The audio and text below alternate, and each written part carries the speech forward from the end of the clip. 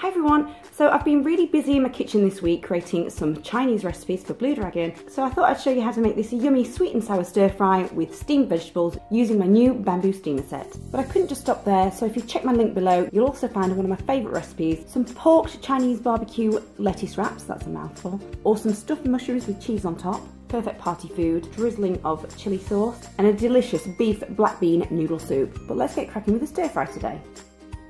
So this is my cool new bamboo steamer set by Blue Dragon. They didn't send me this, I actually found it in a charity shop for £3. I just couldn't resist, and I've never used one before, so I was pretty damn excited. And it came with two cool chopsticks. It's pretty much like a pan steamer, but you use it in a wok. And this is my happy dance with a bottle of wine. So it should sit on a wok and pour some boiling water in, and make sure you reach to the very top of the bottom layer. Don't overfill it.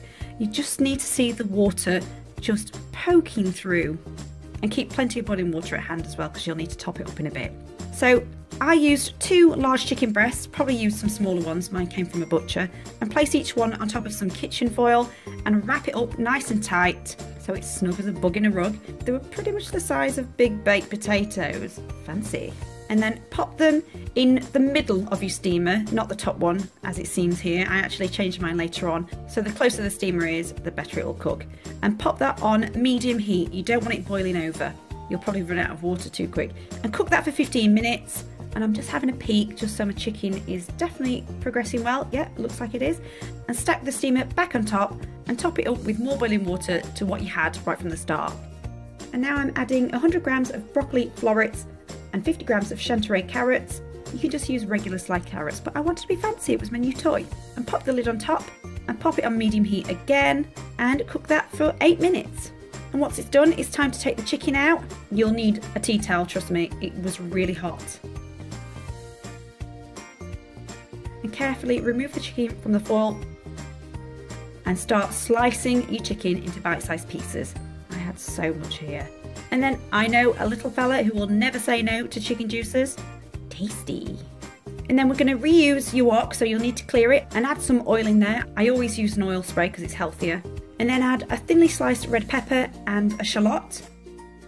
And then your steamed vegetables, and fry that on high heat for about 2 minutes, and then add your chicken and fry for about another 1. And check out my new apron, I love this. It's got little sauce holders as well. And then for the magic ingredient, which is sweet and sour Blue Dragon wok sauce. If you can't find these in your regular supermarket, which I'd be surprised if you can't, but you can actually get them on Amazon Pantry. And give that a really good stir and fry it for about 2 minutes until everything's coated, and then just cook your rice. I've had a rice disaster. It's so messy. And it's as simple as that. It was really tasty. We had ours with spring rolls because it was Valentine's Eve, and I'll leave some other recipes below.